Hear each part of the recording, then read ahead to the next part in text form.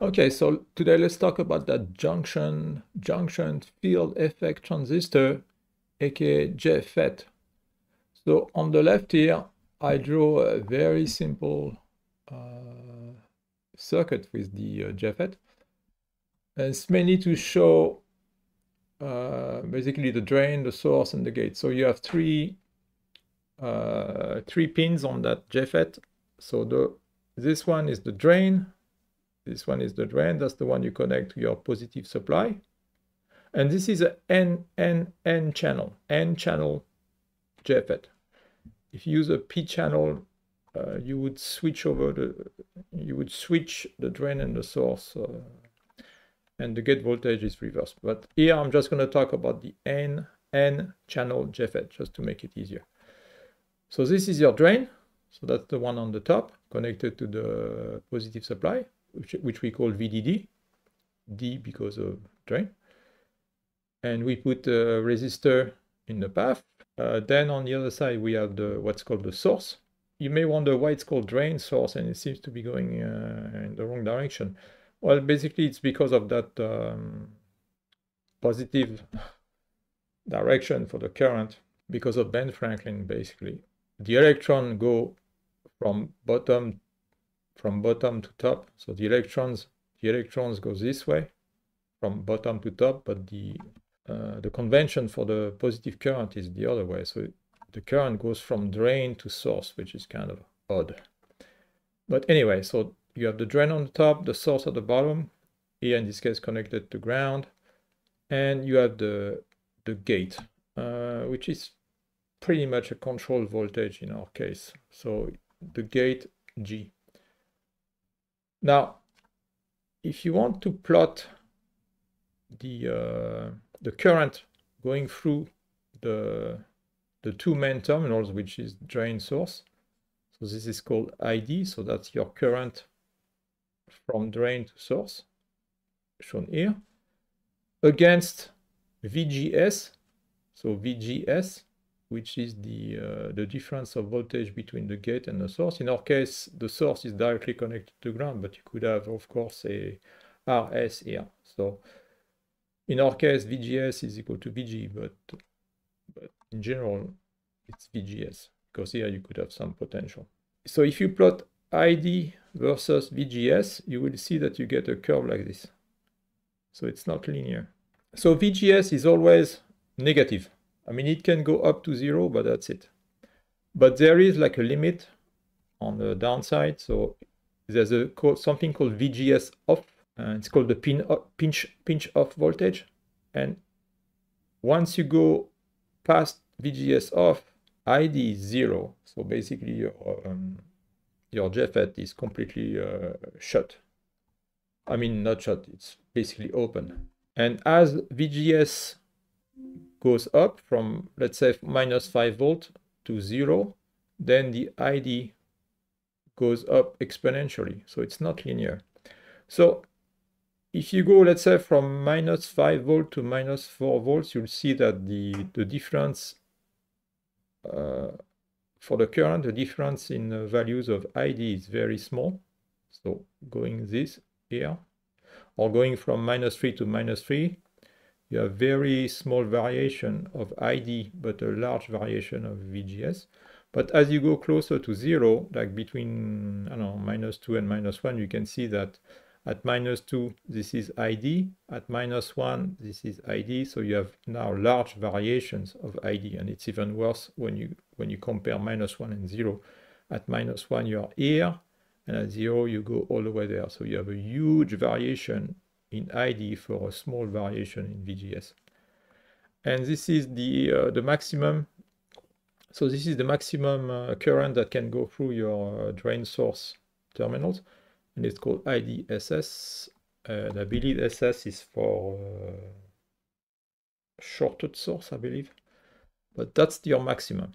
So what it means basically is that your JFET is pretty much a variable resistor. Okay, so when you are in this area, ID is very small.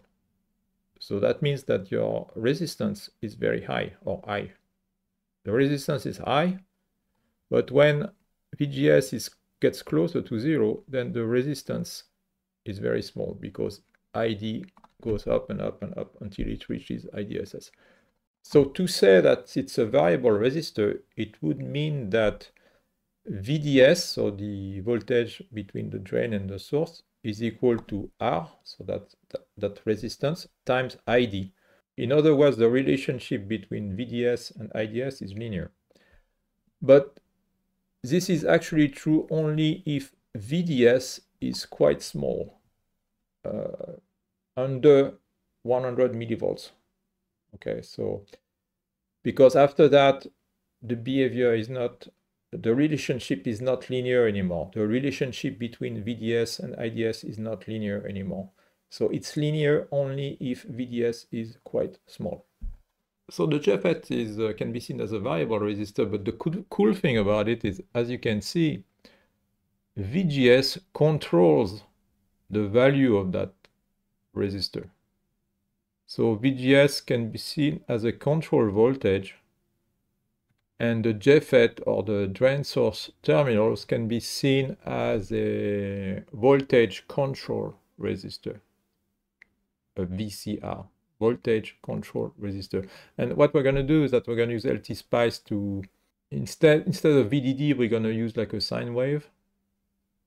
And then we're going to see the effect of VGS on that resistance, or more exactly what it's doing to the output, and that's going to tell us that the resistance is changing. Okay, so let's go into LTSpice. Okay, so we're into LTSpice. So here I have, instead of the VDD I had in the previous slide, here I have a input sine wave, amplitude 10 millivolts, so it's a very small voltage. It goes into a resistor 10K.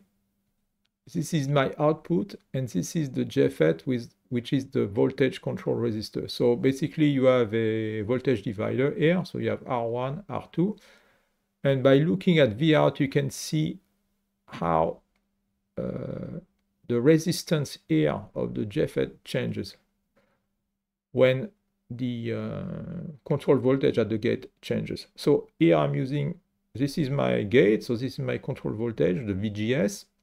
So X is the VGS, and I'm going to make it go through values between -2 and 0 with an increment of 0.5. Yeah, so here I'm putting the formula for the voltage divider, very easy. So Vout is equal to Vin times RDS divided by R1 plus RDS. So basically, the larger Vout is, the larger RDS is, and the smaller Vout is, the smaller RDS is. You can easily see that because RDS is right there.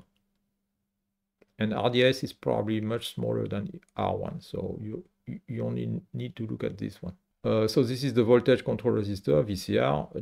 This is actually the JFET, and RDS is equal to VDS over IDS. So let's run this thing. Okay, so let's look at the Vin. So it's a signal, it's a sine wave centered on 0, +10, -10. Okay, so let's get rid of it. And now let's look at Vout. And here, as you can see, so this one, the green one, is when VGS is equal to -2. So when VGS equal -2, RDS is large, largest. RDS is large. Then the blue one is when VGS is equal to -1.5. So now the resistance is going down, and that's why the Vout is going down. And then it keeps going down and down. So this is VGS equal -1, VGS equal -0.5, and VGS equals 0. So when VGS equals 0, the resistance in the JFET RDS is the smallest, hence you get the smallest Vout. This shows that the resistance in the JFET RDS decreases as VGS goes closer to 0. Okay, so now we're going to talk and see if we can use this idea of a voltage control resistor and end up with a voltage controlled variable gain amplifier. The idea is that, okay, so here on the left is a typical inverting op-amp amplifier that you probably are very familiar with. Here you have your feedback loop, so RF, and this is the input resistance, and you have the Vin here on the inverting input, and the non-inverting input is grounded, and this is your output. So this is your typical inverting op-amp that you should know by now by heart. The gain is minus RF over Rin. So the idea, I mean the genius idea, is to replace Rin with a voltage control resistor RDS, so meaning we're going to use a JFET here instead of Rin and see if it can control, and see if we can actually control the gain of the op-amp. Because here Rin is here, so if Rin can be controlled by that VGS, then we have a voltage controlled variable gain amplifier. So let's see this, if that works in LTSpice. Okay, so this is the circuit. So here you recognize the inverting op-amp. This is the RF, the feedback resistor. And this is my JFET. And as you can see, it's replacing Rin in the classic inverting op-amp amplifier. And this is my input, so this is just a sine wave. So again, this is a very small amplitude sine wave. And let's just look at let's run this thing and look at the output. Okay, so let's just look at the input. Okay. Nothing to see here. So this is the drain, this is the source, and this acts as a voltage control, and I make it vary between -2 and 0 with increment of 0.5. So let's look at the results. And as you can see, it kind of works. Okay, so this is the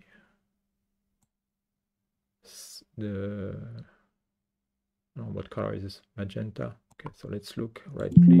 So this is x equals 0. So this is the VGS equals 0. So meaning that the resistance is the lowest, meaning that the gain is going to be the highest.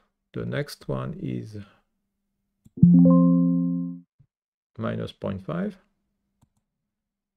And then you have minus 1, minus 1.5, and this is minus 2. So at minus 2, the resistance is the highest, meaning that the gain is the lowest, and it shows here.